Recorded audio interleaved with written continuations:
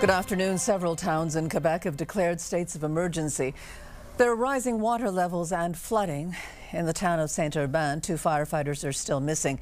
They were swept away yesterday during a rescue. And Angela, in Bay St. Paul, they're saying the worst might not be over. That's right, Mitsumi. It really depends on what happens with the weather in these next few days. That's going to be critical for this community. Now, Bay St. Paul here in Charlevoix is one of the hardest hit areas, or the hardest hit area in the province. And you can see the Gouffre River behind me is moving very fast. It's very high right now. Now, emergency measures were put in place yesterday because severe flooding then forced hundreds of people from their homes. Many streets here are still closed today. The water levels have gone down a bit, but some residents were able to return to pump water from their basements. But some of these streets, the pavement is completely washed away, leaving nothing but mud. There are emergency shelters set up for anyone who needs it, and people are being asked to stay away from the river right now because it is very dangerous. Now, Public Security Minister François Bonnardel was on the ground touring the damage with the Mayor of Bay St. Paul earlier today. He's asking for residents to be patient because it's not clear right now when some of these roads will reopen. The water levels are expected to remain quite high in the coming days, and things could get worse before they get better.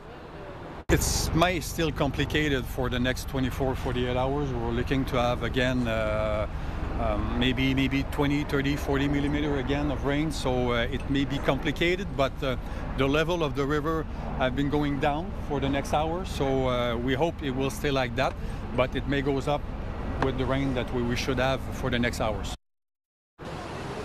Now, a highway bridge that's connecting the two sides of town is still closed, Mitsumi, after partially being washed out yesterday. Crews are at work right now to repair it.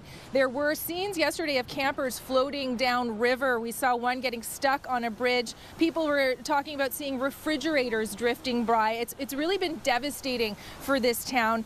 And in nearby Saint-Urbain, as you mentioned earlier, teams are still searching for 2 firefighters. We saw a search and rescue helicopter flying by, doing some flybys of this area just a few moments ago.